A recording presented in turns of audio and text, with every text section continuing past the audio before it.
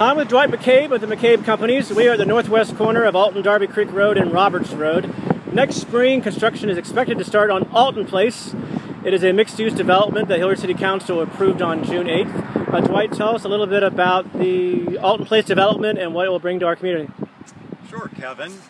Appreciate you being here and having us have some conversation. What you're going to see here, hopefully starting in the spring of next year, is really to convert this stretch of Roberts Road and areas to the north and a little bit to the south as a village center. What you'll see are places for folks in the community to walk to, ride to, or drive here however they wish. But it will be really what folks think of as a small community town center. It will have bars, restaurants, there'll be office space, places for your dentist and doctor to be, conveniences that folks really want to have back in their own neighborhoods. So instead of going to your traditional big box retail centers, this is more a place where you can be casual and linger and find some entertainment.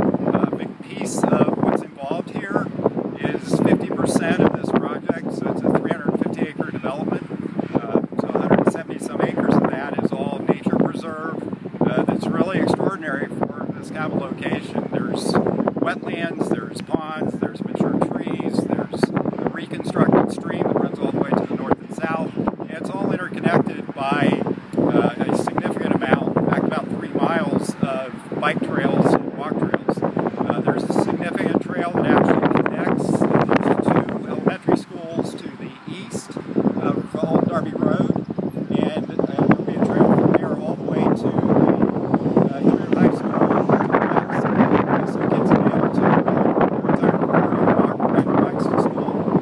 So it's a very integrated community. We'll have housing of all types, from really truthfully from cradle to grave. We'll have places for young folks coming out of college can find a place to live, all the way up through executive homes on lakefronts, which is pretty unusual for Central Ohio, and places for folks to age in place as well. So that's what we're all about. Really working with the community and working with the Darby Accord folks to pay attention what's the right way to develop, really set a new pattern of development for suburban edges, and just really look forward to seeing it go vertical and have a place for people to come. Okay, thanks, Dwight. It took a few years to get here. You can read about those details and this development on ThisWeekNews.com. Thanks, Dwight. You bet.